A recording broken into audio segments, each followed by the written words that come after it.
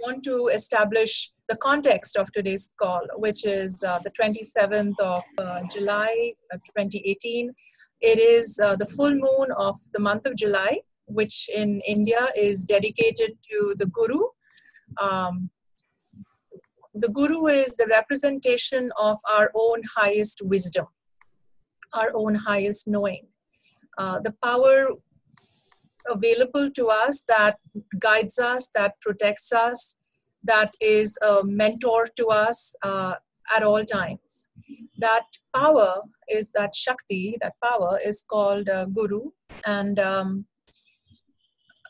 5,000 years ago, Ved Vyas, who is the author of the Vedas and the Mahabharata, he is supposed to have been born this day. And therefore, this country celebrates all teachers as he was one of India's greatest teachers. So this is the Guru Purnima, and I imagine many of you have had the good fortune of having good teachers. And you know that if it weren't for some of these teachers and mentors, and sometimes one particular special mentor teacher in your life, you would not be where you are today. You would not be who you are today. And this would not be a father or a mother or a friend. This would actually be some kind of a mentor. It's the Gandalf to Frodo in Lord of the Rings. And I have been very fortunate to have had these kinds of mentor gurus in my life. And my connection to Canada and my guru is very special because I came all the way from Hong Kong in 2003 to Valmorin in the Laurentian Mountains to do my month-long Shivananda Yoga Teacher Training Certification. So I trained as a yoga teacher in Canada and accepted Swami Shivananda as my guru when it comes to yoga. And on this day, every year, his one sentence just zings home to me every time, where he says, eating, sleeping, drinking, a little laughter, much weeping, is that all? Don't die here like a worm. Wake up. Wake up. Wake up and attain immortal bliss. So every time I hear those words, it wakes me up. It reminds me that we're not here to die like worms. You know, we're all these potential butterflies who have to find this bliss inside ourselves, who have to find this totally different level of capacity and being what we unashamedly in India just call the divine. You know, that we all have that spark in us, and we don't want to go die before we have found that and become a channel of that and embodied that and manifested that fully. So today is the day where each of us on this full moon day can connect with the power of the mentor teacher in your life as a field of energy rather than a person. And you can connect with the full moon. There are these beautiful rays of moonlight coming upon you today, drenching this whole planet today. And this field is very alive and active according to yogic tradition. And so even if we take a little bit of effort to open to this field of our own higher knowing, our own highest guidance and protection, if we know how to open to that simply by asking for it, by being in very sincere and humble surrender to that greater capacity to come in and grace us and to lift us and to take us over, then much can happen on this night. So today is Guru Purnima, and Purnima simply means the full moon. And it's an eclipse. It's going to be the century's longest eclipse. And we finish this call, and about 15 minutes as we finish, the eclipse actually begins. So what I would love with the next few minutes I have is to take us into a state of presence and a state of receptivity so that we can all connect with the power of the teacher in us, the divine guidance in us. Would you like that? Okay. So settle down where you are and feel very grounded. Either keep your feet on the floor or be cross-legged, but just adjust yourself so both your sit bones are feeling very nicely cradled by the seat you are on. It could be the ground, it could be your mat, it could be the cushion, but just feel Mother Earth rising through that and really holding you so that it's as if your hips are cradled by Mother Earth. You know, you are sitting in good connection with this ground of being. Straighten your spine and make yourself as tall as you can. You can gently maneuver your spine until you feel nice and straight and tall, not in a stiff kind of way, but in a relaxed way. Keep your head and neck in alignment with your spine. And then bring your right hand to your breastbone and start tapping there. Tapping as if you are knocking on a gateless gate, which separates your ordinary self and your ordinary heart that can get polarized. And inside, beyond this gateless gate, is your true sacred heart. The Hridaya Guham, the cave of the heart, where the Antar-Atma resides, the soul spark, the immanent divine self, the divine presence resides. So keep tapping on your heart center and then gently cover your heart with your palm. And you bring your your left hand to your belly. And you're going to chant with me the mantra Om Ma. Om simply means consciousness. It's the vibration of the ground of consciousness. And Ma is the divine feminine, the power that creates and evolves the universe. So this is not a religious mantra. It is pure Sanskrit. It's just a language. Om Ma. If you're happy to do that, just join me. If you would rather not, just allow yourself to feel the vibrations of the ground of being, pure consciousness, and the creative, energetic ground, which is the divine mother, the feminine presence. Okay, so we begin. You can follow me. Om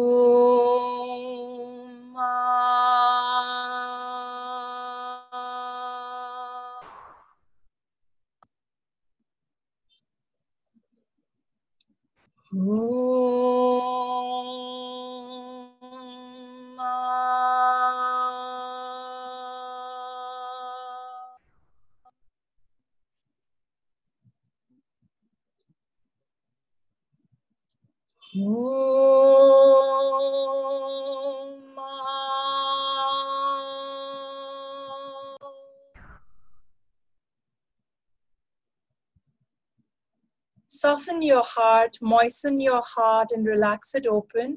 And like a child, come home with a simplicity and a sincerity and a trust. Visualize or imagine that you're entering a sacred cave. It's a vast inner chamber inside your own sacred heart.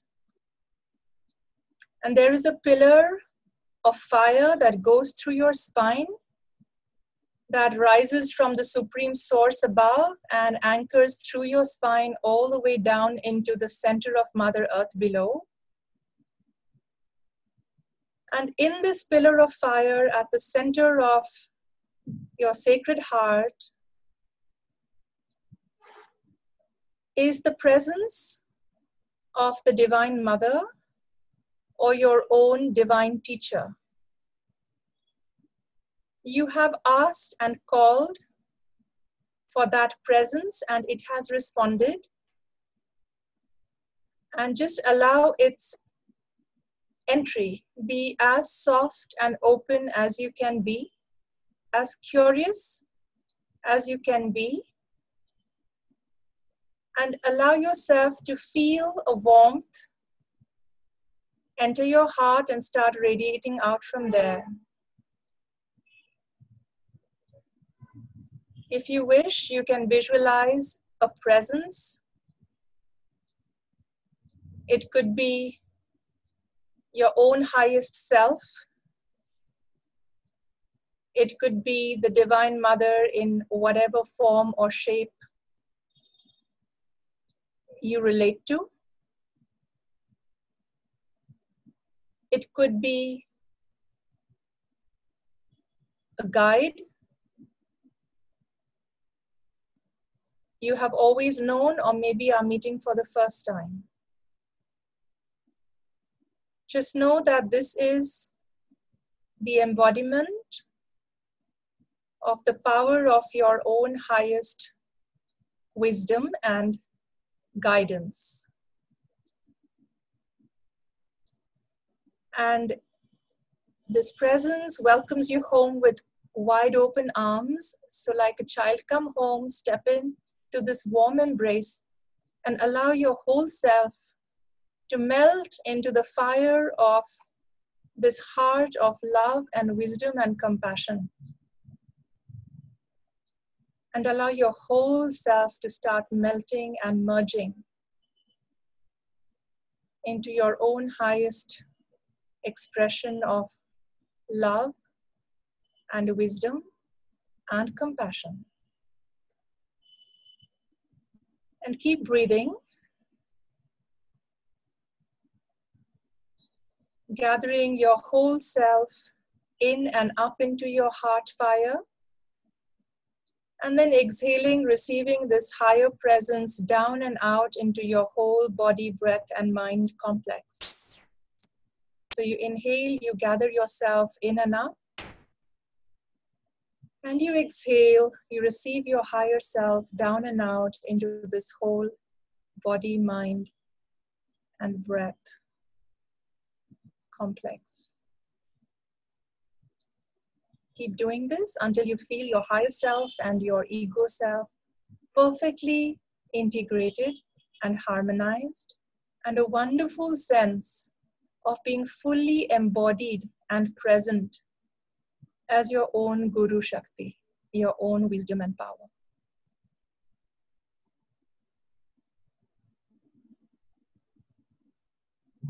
While you are in this state, always remember to hold on to a sense of sincerity, humility, and gratitude. This is your safety net to not fall into the abuse of this power.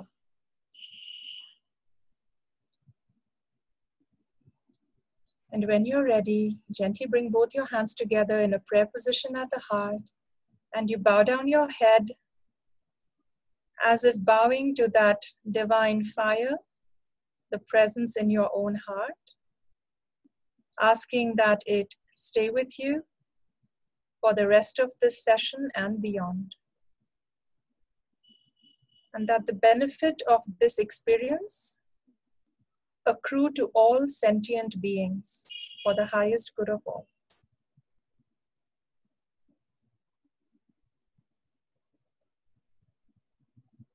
Deep breath. Gently open your eyes.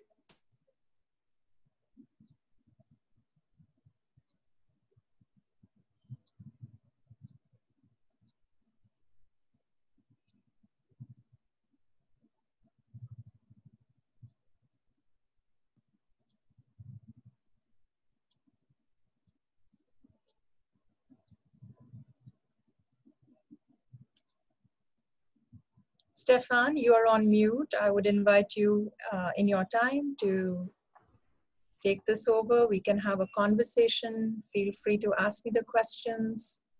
Yeah, so I'm gonna take over. Thank you so much, Nilima. It's exactly what I needed. I'm sure everyone benefited. So the first thing, I'm going to ask the first question, and then I'll invite our guests to ask their questions. Could you share briefly, in your opinion, the importance of the feminine rise? You know, for me, it is life-changing. It is absolutely needed. Can you share a bit your thoughts on that? And why do we need to put so much focus on that? With the Me Too movement, and there's so much going on this subject right now, that a lot has already been said. But in a nutshell, I think it's become obvious that for about 2000 years and even more, depending on who you ask, between men and women, men have been given the power over women and decision making for what all decisions that apply to society and communities. The power has been in the hands of men, and it's called the patriarchy. Versus once upon a time, apparently there used to be a matriarchy, where apparently women had the power of decision making because they had the power of giving life. So they were closer to the divine as givers of life, and therefore they were given power. And in esoteric circles, the story goes that eventually women abused that power over men, and therefore there was a backlash. And this happened in prehistoric times, apparently. I don't know how true this is, but it makes sense to me. And that's when men had to just stand up for themselves and take the power back. But then the shoe went on the other foot, which is now the men had power over women. And that is something that has been around for the longest time in history, unless you're reading about the Cretan civilization and so on. So the patriarchy has led to not just inequity and inequality. So it's not just that in today's more enlightened age that it's becoming obvious that things are unequal amongst gender, and that women need equal rights, opportunities, and status as just a moral and ethical thing, right?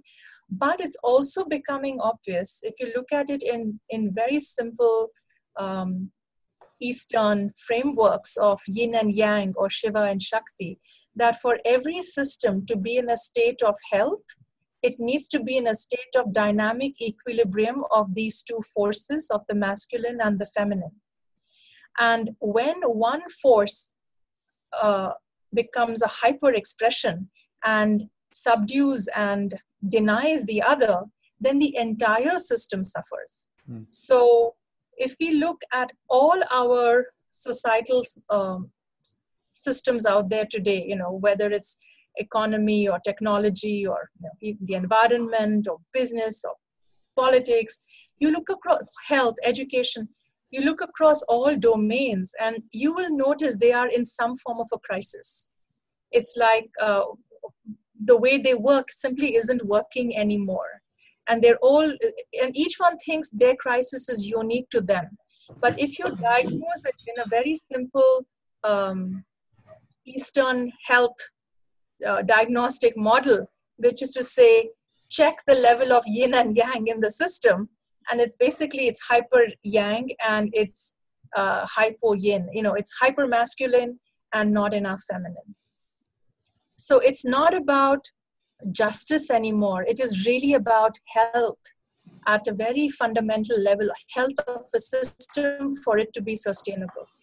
So even as a leader, masculine qualities, whether you're a man or woman, it's masculine qualities that have been overvalued, and feminine qualities have been invisible and not measured and not rewarded. And so as a result, both men and women and all genders seek to embody a leadership model that they think is going to get rewarded. And that is the masculine leadership model. And so everyone brings on qualities like, you know, strength and confidence and direction and getting the job done, you know, task focus, which is all excellent. But if it is done to the neglect of including the team and taking the team along, having a people orientation, making sure every person in the team is engaged and is aligned with your vision, is supporting it, having a sense of collaboration, having a sense of win-win, right? So if we haven't taken along those very powerful and necessary complementary feminine qualities, which include creativity, compassion, collaboration, care, empathy, just a whole bunch of things that today all leadership books are telling you, like, that's what's needed. You know, these are qualities. They're not saying those are feminine. They're simply calling those qualities that are needed for good leaders and in good leadership. So essentially, it's the patriarchy that has not valued and rewarded feminine qualities and behaviors, feminine values and behaviors. And as a result, the whole system's out of whack. And we just need to elevate these feminine values and behaviors across all domains, and especially in leadership, to return to balance, to restore balance. And the other thing that then happens is not just do you restore balance, but as I say in my book, the bigger prize is actually to come into your full agency, your full power. And if you're only, it's like a bird flying on only one wing. If you're only flying on your masculine wing and you haven't extended your feminine wing, then you're going around in circles, you're having to work extra hard, and you're not really getting where you want to go to. So to come into your full power, you need to extend both these polarities. You need to express them, you need to cultivate them, you need to master them to a next level. And then a third power, which is the power of presence itself, you know, the full power of Shakti, which is the innate force of evolution, kicks in. And then it's like you have wind beneath your wings and you're flying on a different supply now. You know, it's not even coming from your own striving and effort. So that higher power that's called Shakti in the yogic system is called the divine feminine, because in the yogic system, the divine masculine is Shiva, which is pure consciousness, pure awareness. But by itself, it is just witness and sterile. It's still. For it to create and to drive change and to evolve and to become and manifest the multiplicity, it needs the creative force, like the mother gives birth and creates. So it needs the creative aspect. The creative aspect of Shiva is called Shakti. And it is the fuel of existence. That is the creative aspect of existence that creates and fuels it. And therefore it's called the feminine. What's very fascinating is that it's an archetypal power. It is transpersonal and personal and everything in between. And it's intelligent. So in the yogic system, we actually understand that we can enter into relationship with this power. It's not some inanimate thing. It is almost sentient. So you can actually, it's like Luke Skywalker being told by Yoda, you know, use the force, Luke, use the force, you know. It is indeed that. It's exactly that. The force in Star Wars is Shakti. And it is a responsive field. You can engage with it, it engages back. You move towards it, it moves towards you. And over time, you actually enter into a wonderful relationship of a child as to a mother. Thank you so much for all this wisdom. So I'd like to open it up for comments and questions from all our guests. I have many more questions, but I have a chance to know Nilima, so I can ask him another time. So anyone is welcome to ask questions now live or through the chat.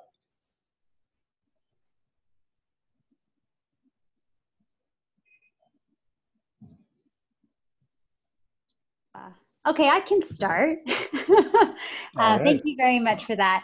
So, so I love this idea, and I also really love the idea of, you know, things coming into balance, or also just really being cognizant of polarities. Yes. So, you know, I see this even with things like KPIs or business metrics. You know, sometimes organizations often oscillate between overcorrections. You know, they they incent something very heavily one way, and then 2 years later we're reorging and we're incenting it the other way. And a lot of it has to do with sort of that incomplete thinking around the polarity of these things, and really just getting those right kind of dynamics in place. But what I struggle with a little bit is what I would say is sort of the biases. So number one, I think labeling things more feminine or masculine also carries a certain amount of resistance, I find, both from women and men, because it just sort of feels like a foreign way to describe values, right? These values are often shared.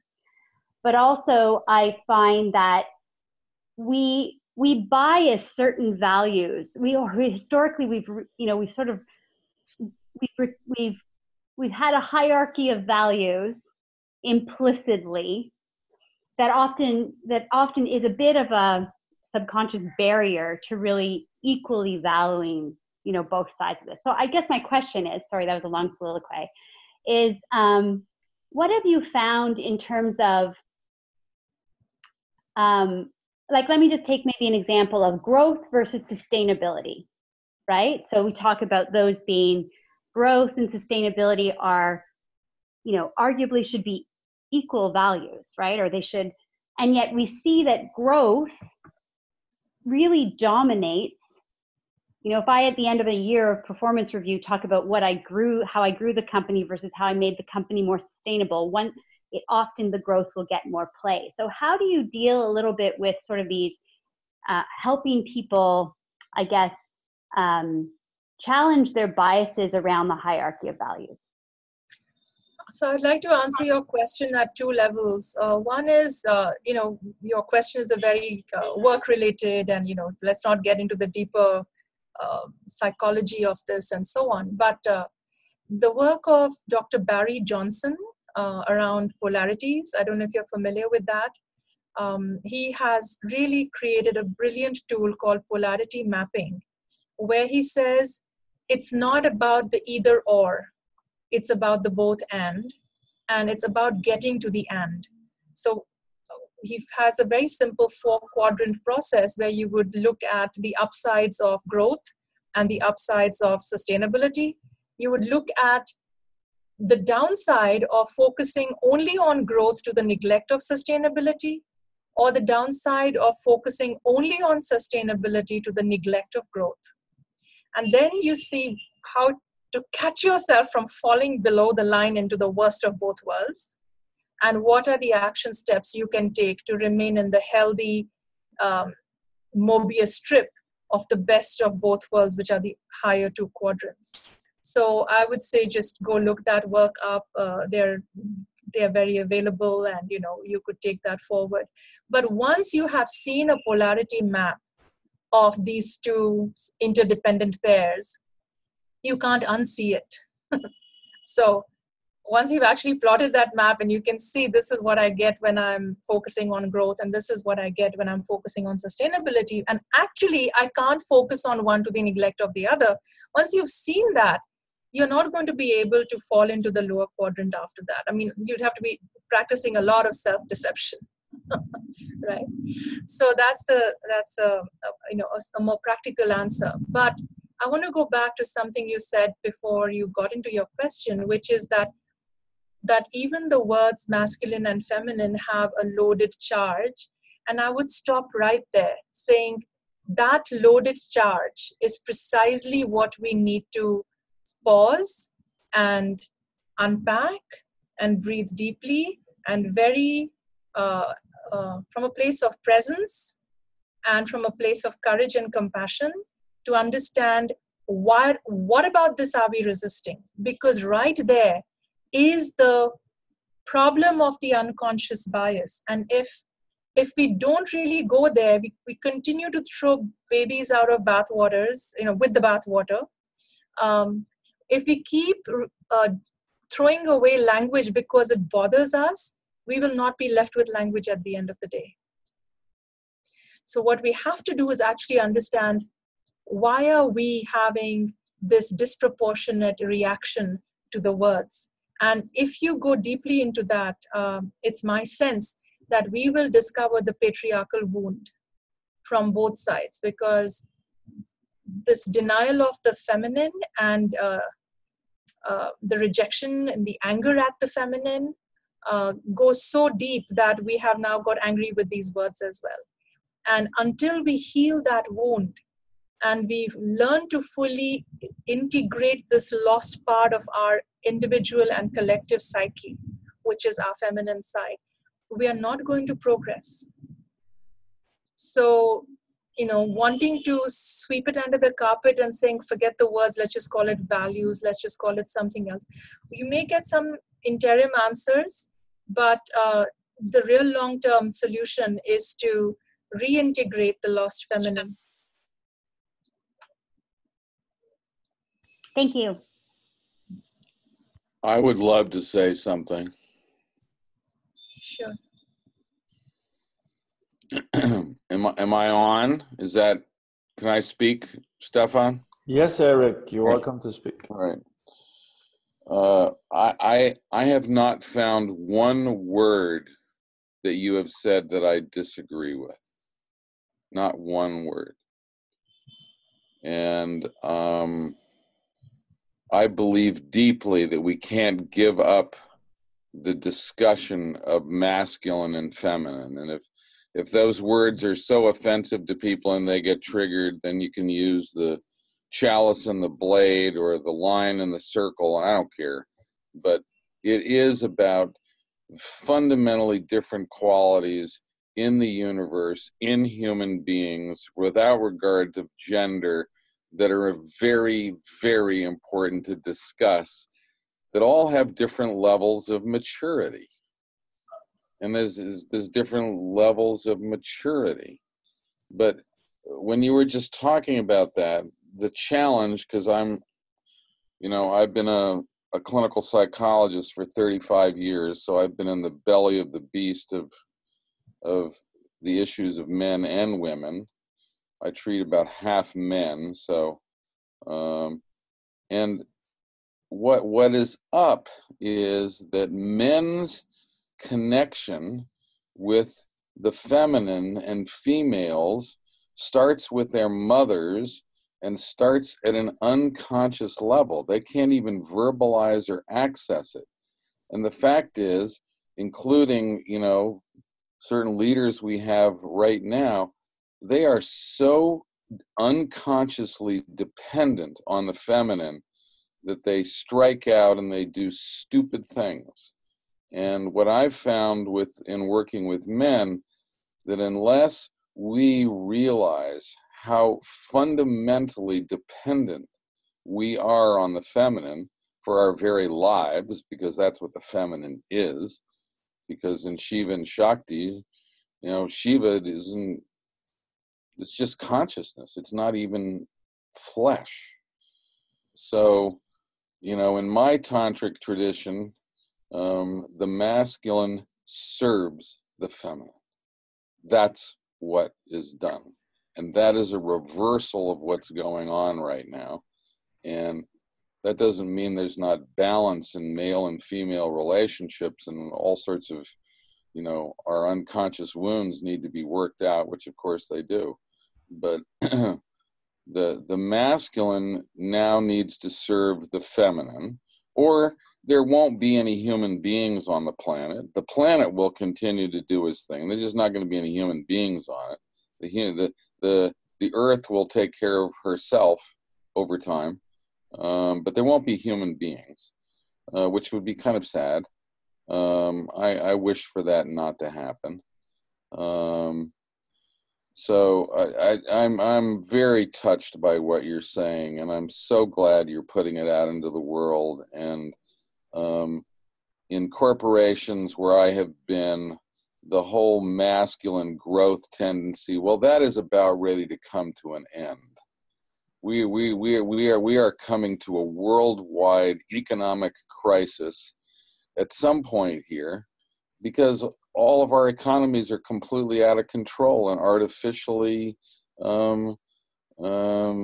stimulated by the governments. And that's going to come to an end. And we're going to be in different times.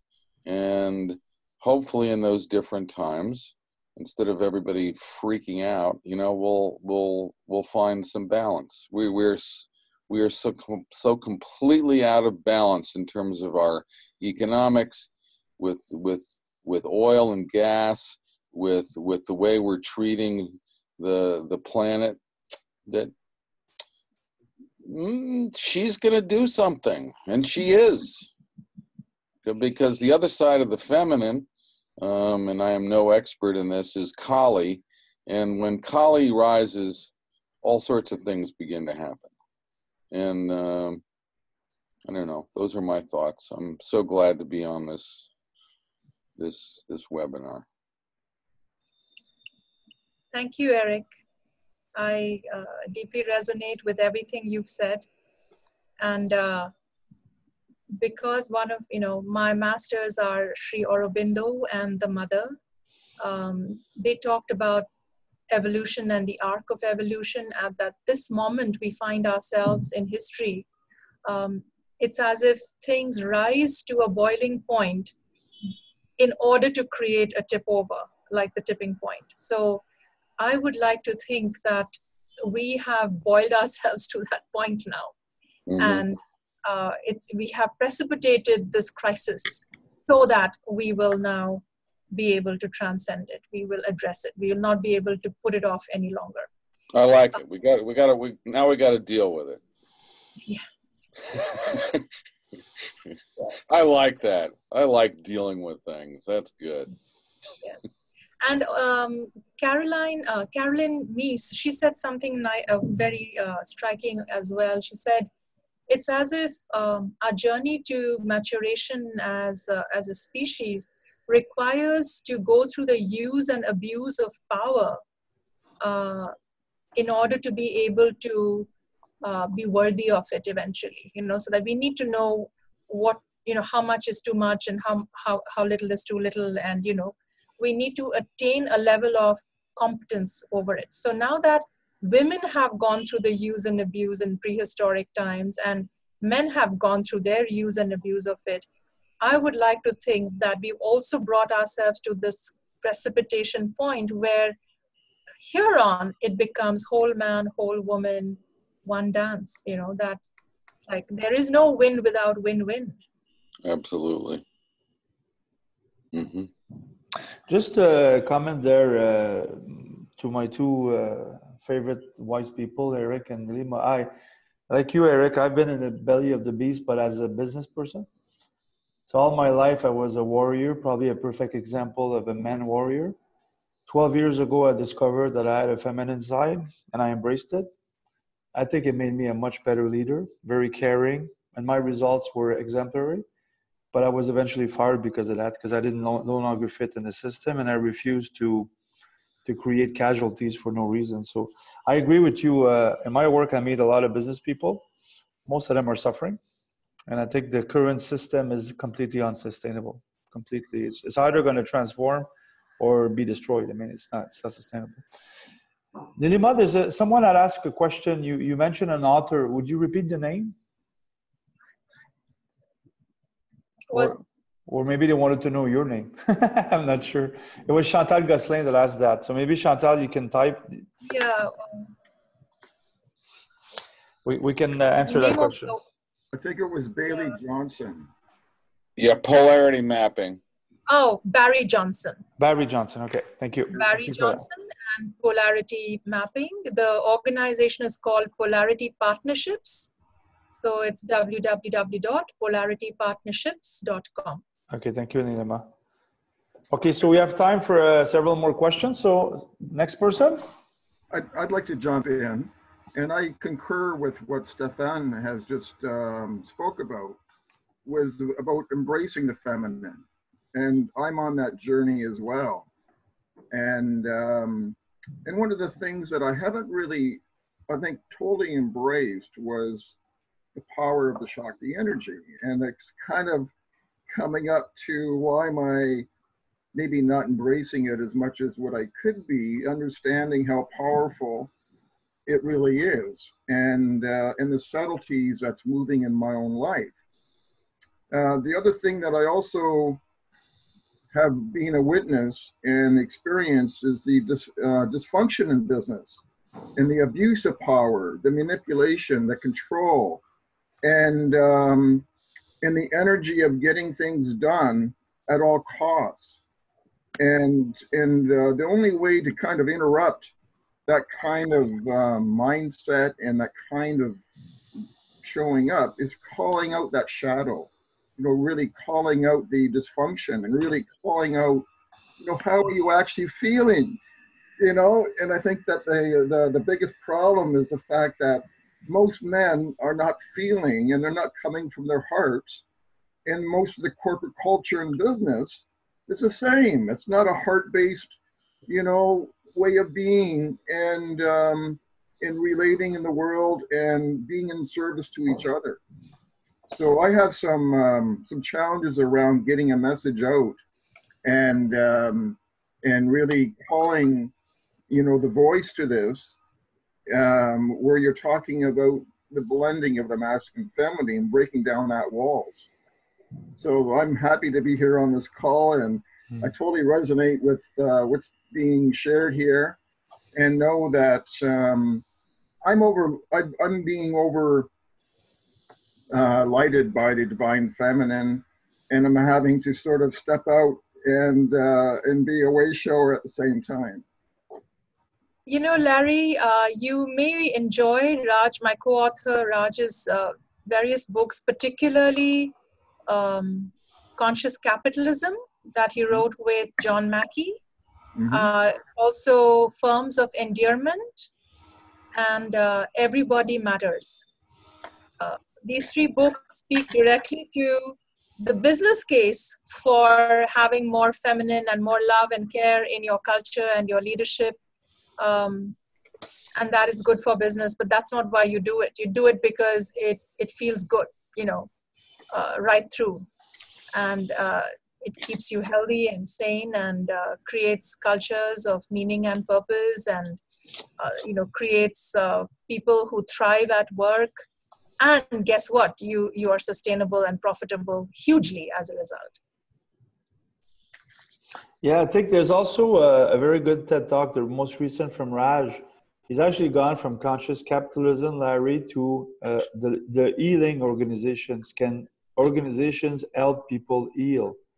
And I have to be very honest, because I'm always honest. First time I watched it, I cried. And I told Raj that. Because I said, someone at that level that writes these powerful books gets it.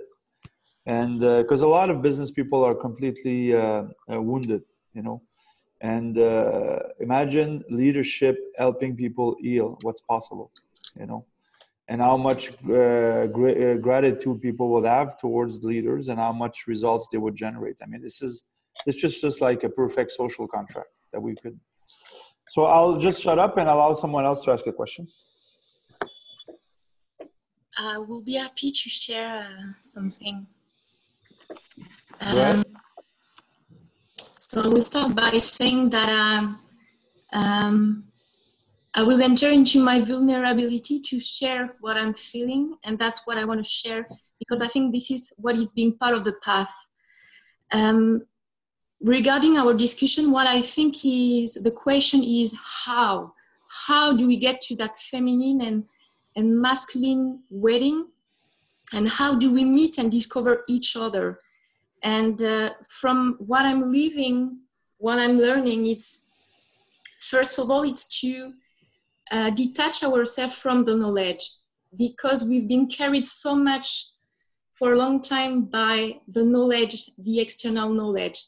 So the path for me, the step is to first go back inside and just sit in that space and just exploring that space, feel that space, because I think the feminine is living inside us, and her guidance is from the feeling, from that space of intuition. So what we need first is to reconnect by just going back inside of us and find that inner guidance, that inner power that's going to help us then to discover our inspiration, our move, And from that place, let emerge what wants to be done, what wants to be created.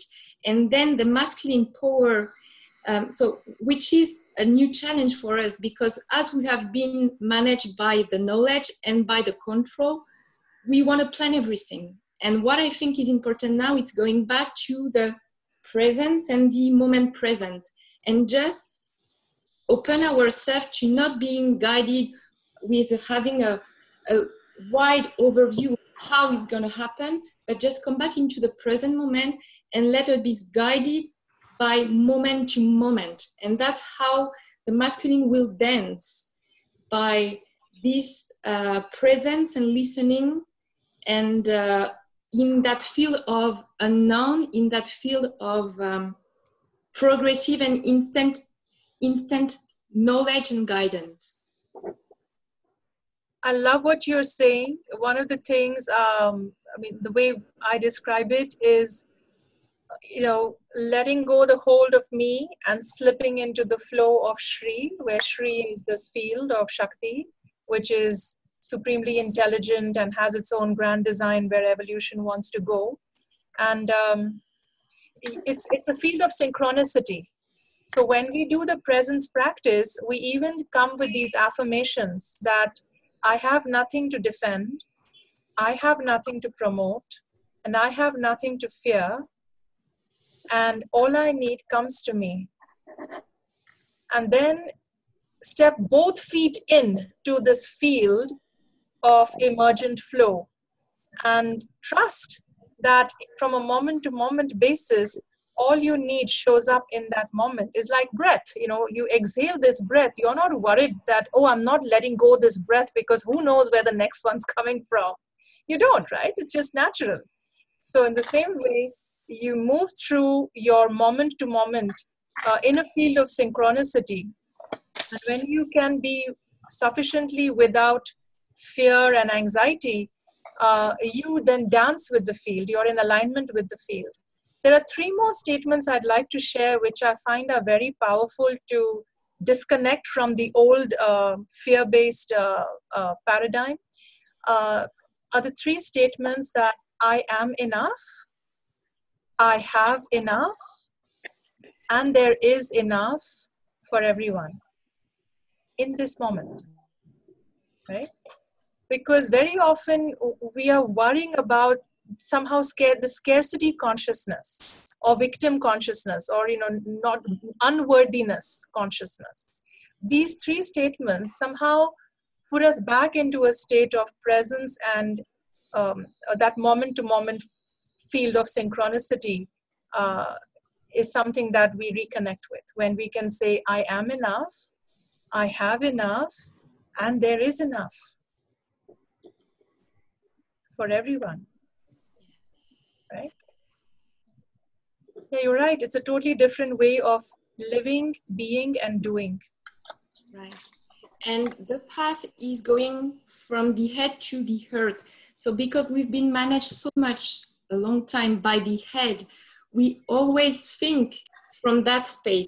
And the path is to come back to the feeling space, to be guided by the feeling space, and at the same time, let open our mind to other possibilities. Because as we have been managed by the head, we are limited in our way of thinking, of seeing, of creation. So what does it mean? That it's been just in a state, in a position of opening to the moment, opening to the feeling, and opening to the possibilities. Then it opens our mind to the new, to other possibilities. Yes, and as Eric said earlier, that the masculine, or in this case, the mind, is here to serve the intuition, or maybe the feminine, which is that you open, you receive a higher guidance from your higher mind, but you then also need the mind to be the executive, the doer, who then goes and creates those actions in a more practical way. So, but the mind will do it in service of and being guided by that presence, rather than trying to control and lead. Mm-hmm. Mm-hmm. Thank you. Someone asked a question here, Nilima, on the chat. In management or positions of leadership, how can one maintain a balance between the feminine and masculine energy? You must read the book. It's a very simple, very simple chapter on flexibility and that one polarity map that I was talking about. I've actually created a masculine and feminine polarity map. So you can see what are the positive masculine qualities, what are positive feminine qualities that you can have. And equally, what happens when you go into hyper-masculine? What's your typical behavior? And what happens when you go into hyper-feminine? Your typical behavior. And then you learn to catch yourself when you fall into those behaviors. And then you identify action steps to bring you back to the healthy aspects of both. So for example, in my case, I discovered that when I become hyper-masculine, I become judgmental. Or when I become hyper-feminine, I become needy, right? And so my action step, my return to health is when I'm becoming judgmental, I've got to reach for my healthy feminine. So my hyper-masculine has to then get me to reach to healthy feminine. And for me, it is the ability to be compassionate. And that is something I know I can do. I have that capability. So now when I find myself being judgmental, I stop, I catch myself, and I switch to practicing compassion towards that person. Equally, when I find myself getting needy, that's my hyper-feminine self who's given my power away to someone or something and feeling needy. I catch myself and I move to my healthy masculine, which is the ability of, by the way, I have a lot of Kali energy. Someone mentioned Kali earlier. So I have the ability for self-care, to really bring on that strong, tough boundary that says this much and no more. Here on, I'm going to practice the self-care and you have to take care of yourself. So if I become needy, I do the self-care and meet my needs myself instead of feeling sorry that someone else isn't taking care of me. And that might mean quitting your job. Yes, which I did. Yeah. Or it might mean, Eric, getting fired because you refuse to do things you no longer are willing to do by selling your soul. There's a lot of... Absolutely. You get fired. Right? And If you get fired in the United States, you get to draw unemployment compensation. Yeah. Well, all kinds of things happen if you hang around in a place your higher self and soul doesn't want you to be. You then get kicked out. It's like whack therapy, as a friend calls it. And then guess what? What seems like a crisis, if you have the mentor and grace on your side and you stop wallowing in self-pity and take responsibility for yourself and get on with your heroic journey that you've been cast into, you appear on the other side in a whole new wonderful place. So thank God for my corporate crisis, because if that hadn't happened in 1998, 20 years later, I wouldn't be living the life I'm living, which is just right for me now. Yeah, thank God for all the crises we went through. Oh, yeah. And there's more to come, I'm sure. So maybe one last question, and then we'll have to wrap up. Some people have to go back to work, and Nilima has to go enjoy the eclipse. So maybe one last question. Anyone? Comment? No? Yeah, I have a question. You were mentioning that we were in a previous period of time on the matriarchal leadership. I was wondering if the fact that women give birth and they have to take care of the children, if they put them a little bit more away of becoming spiritual, for taking time for themselves to self-reflect, awakening on enlightenment, and they become so more needy as well. I'm sorry, I didn't. Could you explain the question again? It said in that time when the women had more power over men, they had children, and In fact, I'm just wondering how it's possible that the matriarchal leadership rise again because of the fact that women give birth and they have to take care of their children, and it's harder for them to have time to self-reflect and to be more spiritual. so I would say that in today's terms, for example, I have a 24 and a 27-year-old girl and a boy, and I went through the process, and life is long, and the children grow up, and then you get time to do the reflection. Sometimes you do it during the childbirth because that itself becomes an awakening experience. So one of the things that we say in yoga is all life is yoga. Whatever experience you're going through, whether it's childbirth, you can lift it and divinize it and turn it into a process of awakening. So being a mother can lead to your enlightenment. Cooking your food can lead to your enlightenment. Doing the dishes can lead to your enlightenment. So it is the attitude with which you are doing what you are doing that turns it into a path to transformation.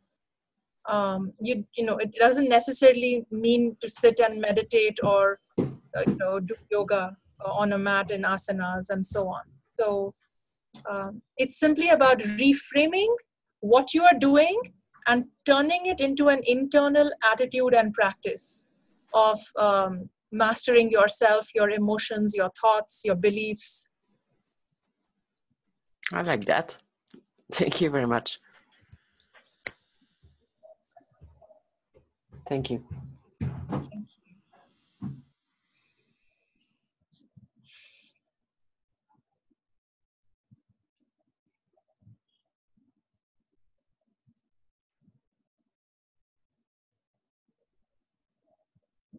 Your mic's off, Stefan. Oh, sorry. Yeah. So I said, Marie-Claude, did you have a question? Your hand was raised before. No, it was just a reflection to say, really, I'm raising 3 girls. And to me, that conversation is very enlightening because, and not because just they're girls. And I don't wish for a matriarchy to come back. I wish for that balance to come back. Yes. And this is what we have to explain to our children, I guess, that, but I like what Martine said, is about stepping back and taking the time to reflect on our actions and what we're doing, whether we're in a corporations, in our own business, in our own family, within our entourage. What do we do? How do we react? How can we balance our feminine and masculine side? And to me, conversations like these on a Friday afternoon is a very good thing, because then, it gets the conversation going in our family, within our organization, everybody that we meet. How can we balance it out? And I strongly believe that with people like you and Stefan that do that step back, think about it, and shares that, well, we can all succeed somehow in helping that, capitalism and short-term visions that businesses have put forward in a system that's obviously not working anymore. So thank you. I just wanted to say, I have to run, but I just wanted to say it was very enlightening. So keep it up. Do more like this. This is very nice. Thank you, Marie-Claude. Just for all the women there online, to give you some hope, I attended, Eric knows this organization, I attended a man-only weekend workshop. Around the world, it's called the Mankind Project. It's like a warrior's journey of a weekend. And one of the things we discuss is the feminine and the masculine energy. They don't call it Shiva Shakti, but they do call it feminine and masculine. And for the men that were there, 42 men, half of them discovered their strongest energy was feminine. And most of them cried to actually discover that it was okay. And so I'm just telling you, in the men community, there's a lot of suffering for not having embraced this feminine side. Because the way boys are raised, especially if they play competitive sports, is don't cry, play hurt. And this warriorship is indoctrinated in most men. And for any man to discover that it's okay to embrace the feminine, it's a great day. Because women have already known, especially in business, to embrace the masculine. They know how to do that really, really well. But I think what's been a drama for me in business for 30 years is we promote women, and then we ask them to behave like men. it's big drama for me. I think we're just, why are we doing that to ourselves? So I just wanted to say that there is a big community of men awakening to this side. They're being very quiet in business because it's seen as a sign of weakness. I've been accused for many years of being weak because I was a very sensitive man. On the other side, I'm also a very good warrior. So I accept both sides. But it's emerging, and I think, like Marie-Claude, I'm one of the biggest promoter of the feminine rise, not only in women, but in men as well. Because I think it just makes everybody whole. And one of the things, Marie-Claude, I realized is I have a daughter who's 14, and I want her to have a successful career, whatever she chooses to be. I want her to go into acting if she chooses to be, without threats of being sexually abused. I want her to go work in business and have equal chance of promotion. And I want her to have equal pay, which we don't have in Canada for women. In most countries we don't. Iceland has that, but we certainly don't have it here or in the US. So this is what I'm fighting for. But not only my daughter, obviously, all the future daughters. So it is something really, really important. And this is why I've latched on to Nilima as my friend, Wisdom. And I love her book, and I recommend it deeply because it will change your life. It changed my life. So on this note, I want to thank you, Nilima. I don't know if you want to say a few parting words. My parting word would be my famous 4 words, which is the sum and substance of the entire work, which is, I wish we all become the wise fool of tough love. Right? So right there are the 4 archetypes.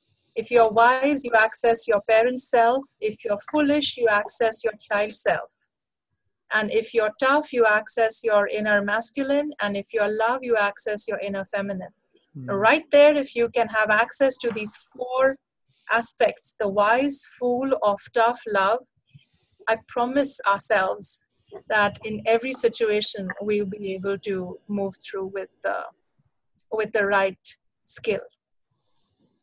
One of those is what is going to take us through. So let's cultivate being the wise fool of tough love. I like that. That's good. I love it too. I love it. That's good. Yeah, I'm ready for that. More than like it. I love it. Thank you. Thank you, Nilima. Someone just asked the book. The book I'm referring to is Nilima's book. It's called Shakti Leadership.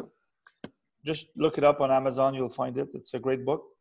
And so thank you, Nilima. Thank you, everyone, for all your attention, for joining us on this groundbreaking webinar, and also for your authentic sharing. And so I'm just going to end this call now. It's recorded, so I'll send all to you guys if you want to listen again. And I wish you an amazing weekend. Thank you, everyone. Wonderful. Om Shri Guru. Bye. Much love to all of you guys. Thank you. Thank you.